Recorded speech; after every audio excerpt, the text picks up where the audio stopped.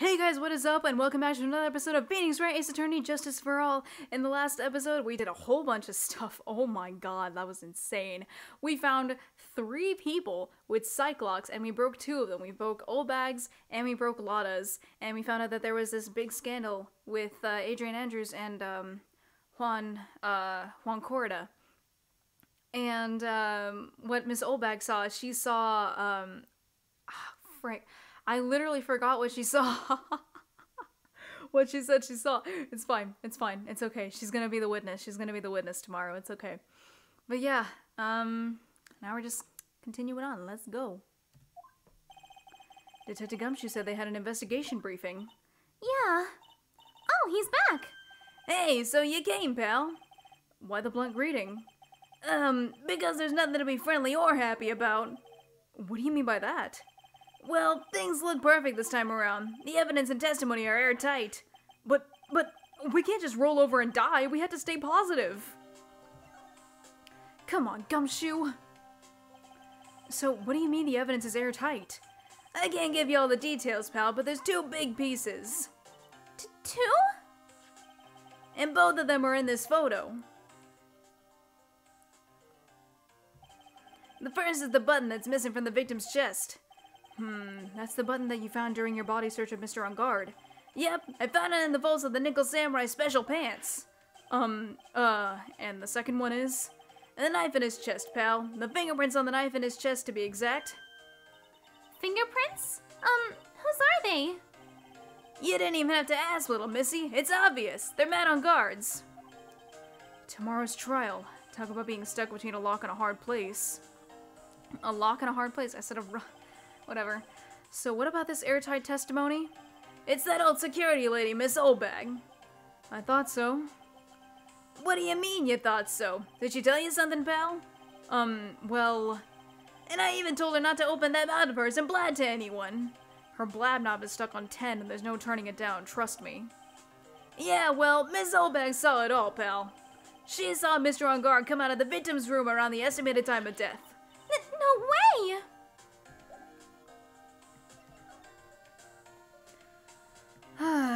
Anything to present?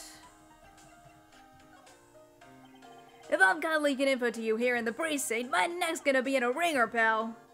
Your neck? No! I mean my neck is a joke. But yeah, ask me about things that have to do with the case only, alright, pal? But it kinda does, a little bit.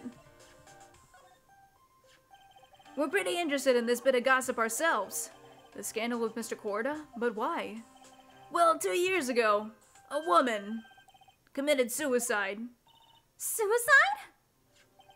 Her name was Celeste Impacts. And she was Juan Corda's manager. The victim's manager?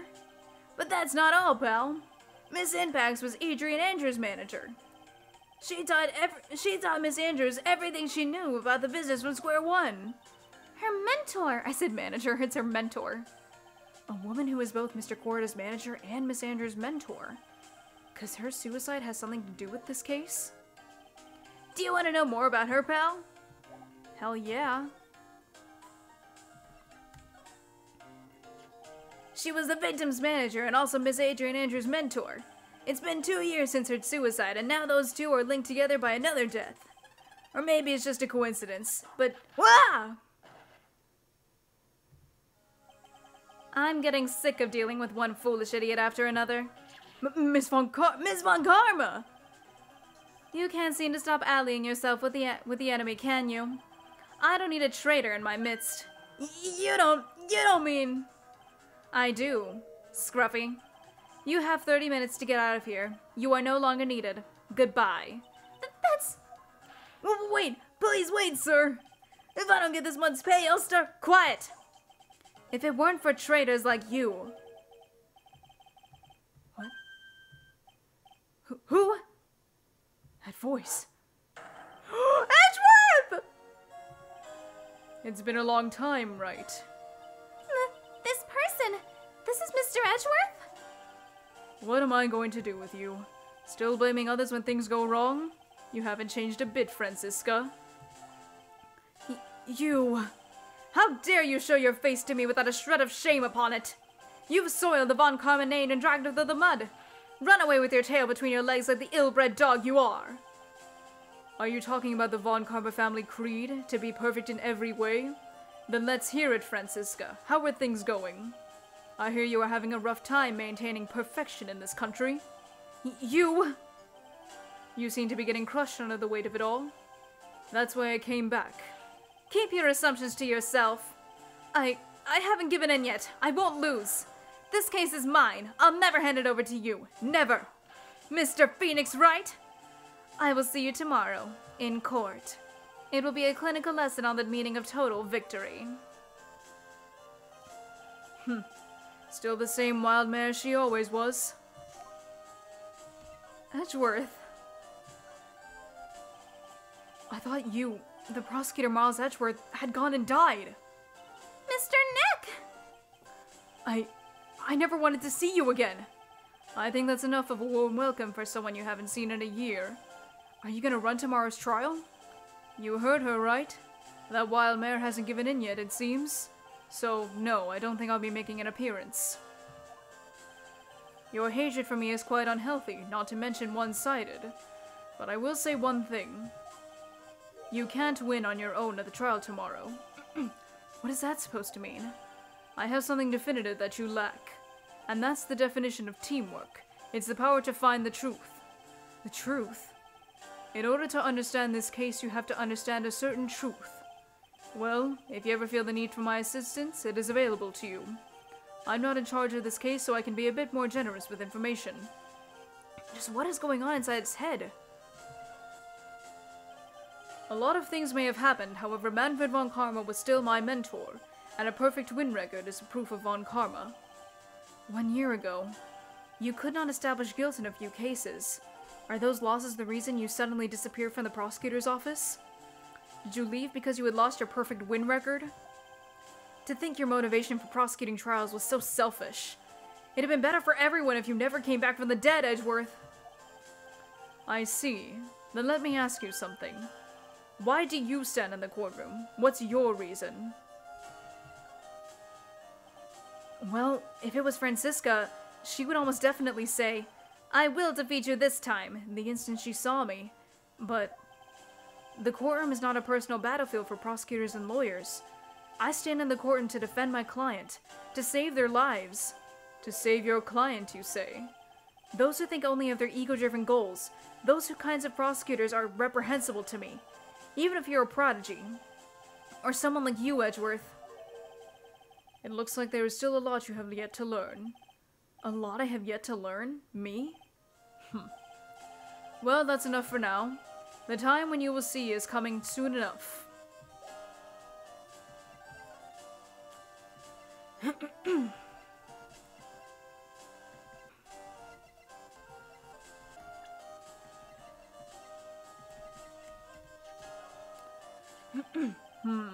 This woman is another key to this case. Do you really think so? She was Adrian Andrews' mentor over a long time ago, but suddenly she was called away by a production and became Juan Corrida's manager. And then a few months later, Celeste Impax died. But her death was a suicide, right? Yes. But there was still one riddle left unsolved. A riddle? Her suicide note. It went missing. No one could find it. A suicide note that just vanished, huh?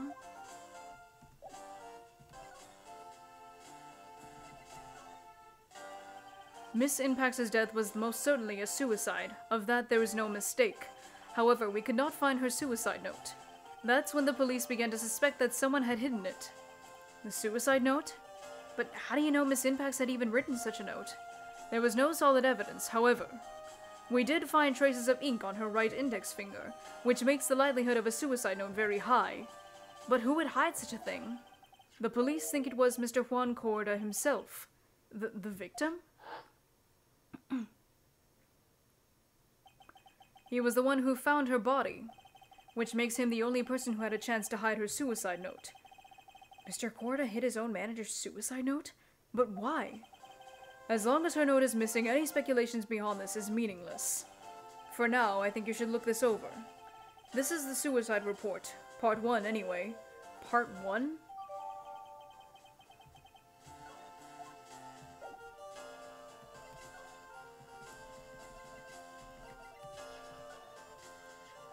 I don't like to look through reports. I like suicide reports even less. Worst of all are the reports that have multiple parts like this one. That has two.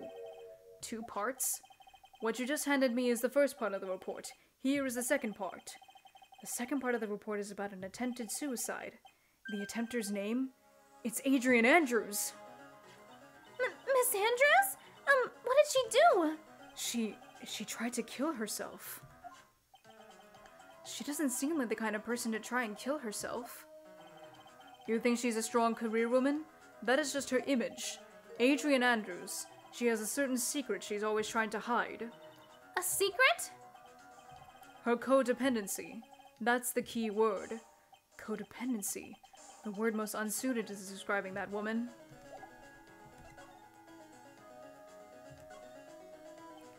So, how are Adrian Andrews and codependency related? Adrian Andrews' attempted suicide was a few days after the death of Celeste Impax. And why did Adrian Andrews thinking about committing suicide? Quite possibly because she had lost her will to live. Lost her will? But why would she...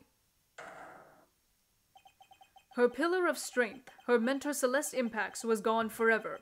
That's why. Why would that... Is this what they call following someone to the grave?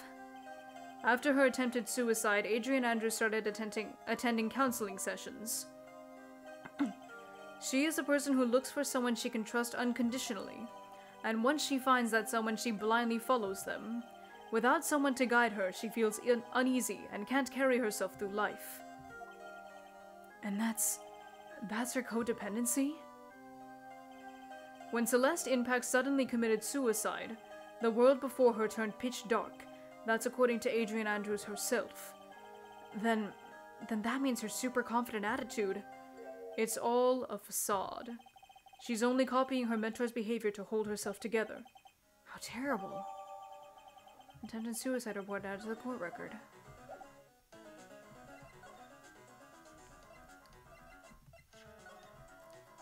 Appearances can be deceiving. It's such a cliché saying, but it's cliché because it's true.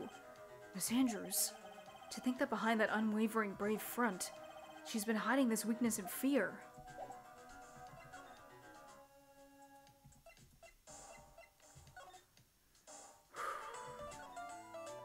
Maybe we have enough.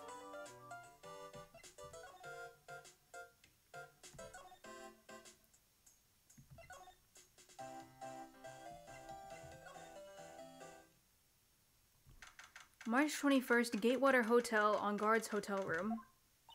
Oh, Miss Andrews is here. But it looks like she's talking with someone. That's Franziska von Karma. Miss von Karma? What are you doing here? Well, you see, I'm his lawyer, so... You've got some nerve following me around. Following you? That's you, Miss von Karma! You're the one doing the following! Pearls. You're always following after that detective with the little beard. Me? Following after Scruffy? Don't make me laugh. I'll show you something interesting, little girl.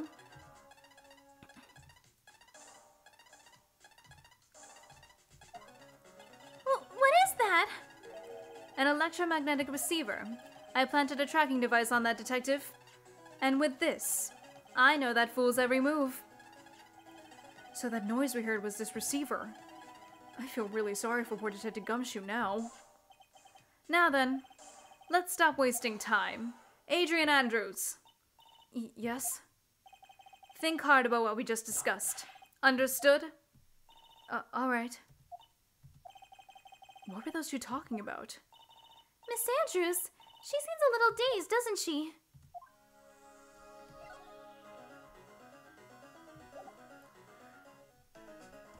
Should we do it?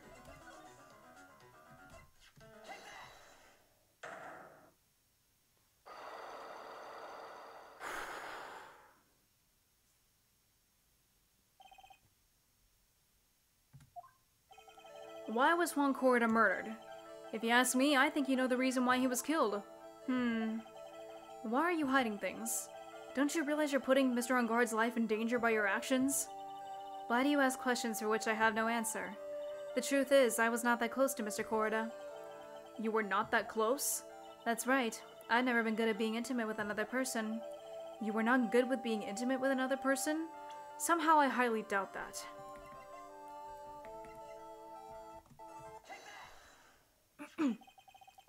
You and Mr. Korda had an intimate relationship, did you not? A silly third-rate tabloid article. If you even had half your wits about you, you wouldn't believe such rubbish. Well, it seems quite a few people bought into the story. As to be expected in a world filled with cooks and liars. Cooks and liars. Note to self, stay on her good side. In any case, I despise interpersonal relationships like that. I see, however, what if there was a need for you to get close to someone? Me? Need to get close to Mr. Korda? As if there was ever such a need. Didn't you get close to Mr. Korda for this person's sake?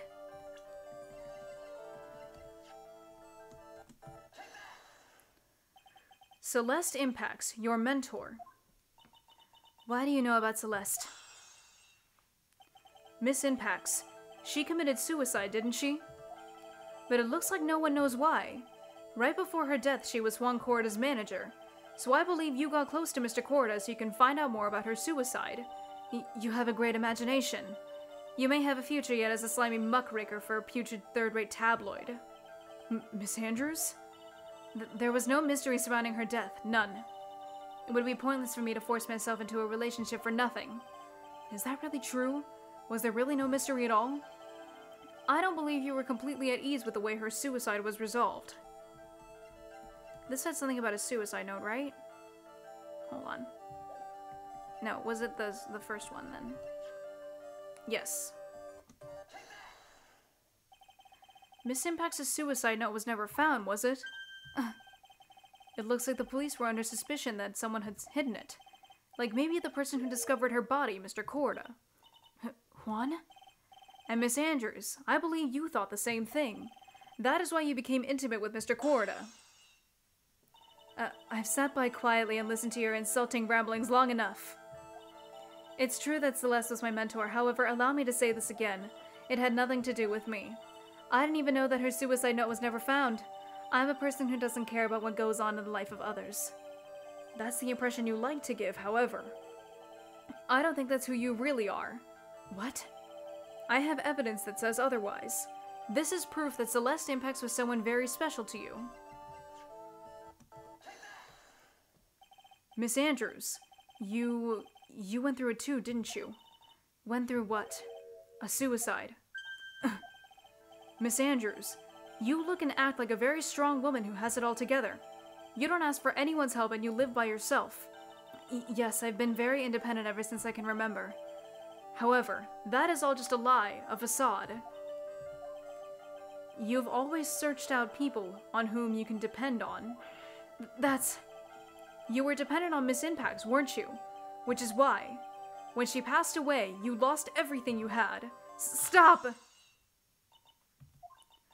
When Celeste passed away so suddenly like that, I died a death of my own, but no matter how hard I tried, I couldn't stop thinking about what had become of her note. You must have heard about the police report. The one that said the police suspected Mr. Korda of hiding Miss Impact's note. You heard about it, and thought to recover it from him by getting close, am I right? If that's the case, then everything changes. What do you mean? What topic did we start this conversation on again? It was, why was the victim killed? Exactly. Somehow, Miss Andrews, it seems that you have become the one most likely to want Mr. Korda dead. Me? Miss Impacts was everything to you. And then she died. And you would do anything to find out why she was killed. Even commit murder. Murder?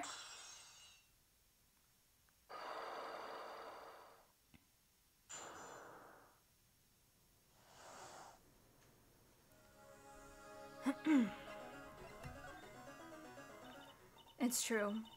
I am a woman who can only live in insecurity. I'm physically small and I don't really have a lot of self-confidence. I pushed against all that, though. I tried to live strongly. I never wanted anyone to find out the truth. Miss Andrews! This one thing. It's the one thing I wanted to take with me to the grave. It was my secret. Mine and mine alone. I'm sorry. You probably think I'm a wordless human being right about now, don't you? Please, Miss Andrews. All I want to know is the truth. After Celeste passed away, I heard that someone had hidden her suicide note. And that someone was Juan Corrida. Celeste. Without her I became scared. Everyone seemed like they were out to get me. So you got close to Mr. Corrida to recover her suicide note, correct? Looks like that tabloid reported the truth after all. Ironic, isn't it? Well, like they say, where there's smoke, there's fire. And if they purposely add fuel to the fire, they would keep the celebrity world burning. But as for the suicide note, I didn't and wouldn't kill anyone for it. It just doesn't suit me, that's all. Well, that's enough for now. I still have work to do, so I understand. Oh, I have one small favor to ask. My attempted suicide. I'd like for you to keep it a secret. Miss Andrews? If people found out about my weakness, I would sooner choose to die than live. All right, I understand. We'll keep it a secret.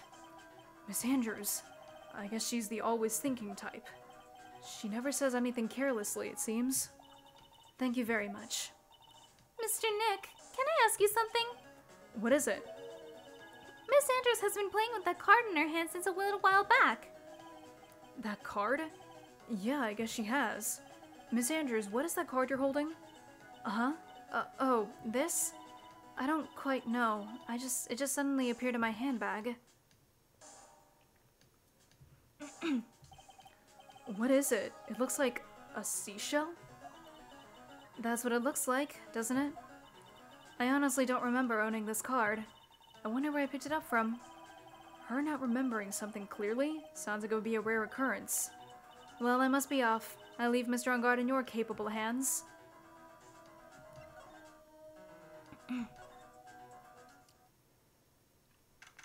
March 21st, Gatewater Hotel hallway. Well, I think we've gathered about all we can. Well, what about Mystic Maya? Is she alright? Oh, Pearls, she looks so worn out by all this. She hasn't slept at all, and she's been walking all over the place with me today. What's wrong, Mr. Nick? Let's go back to the office for a little while. You're really tired, right? Oh, no! I'm okay, really.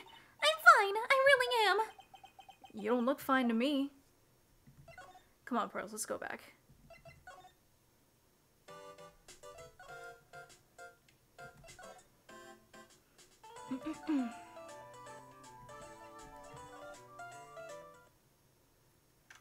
March 21st, Wright & Co. Law Offices.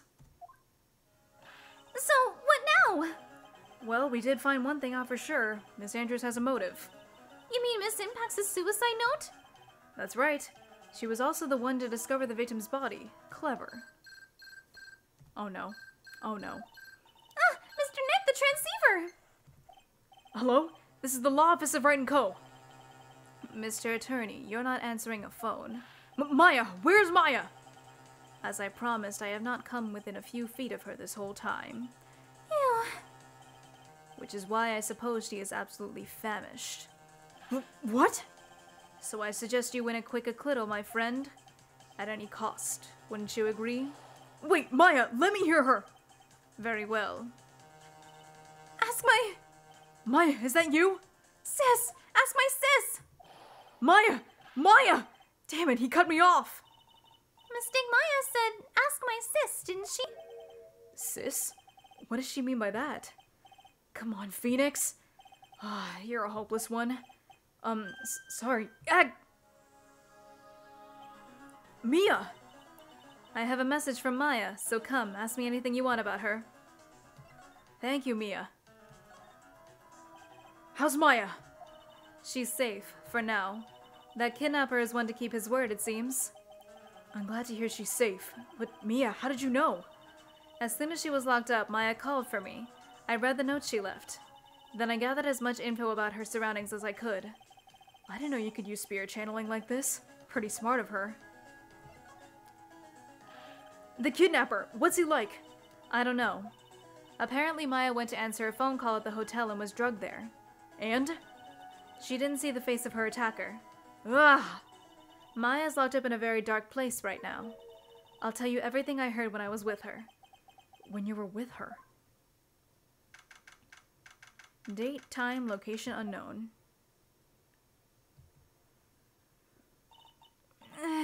I'm starving. So am I, actually. I could really go for some apple pie. I mean, at a time like this, sweets are the only way to go. I have to stay positive. He promised he wasn't gonna kill me. I'm not gonna die. Sis, I wonder if you're with Nick right now. Oh, there's a card on the floor. Huh? Someone dropped a card here. It kind of looks like a business card, but there's no name on it.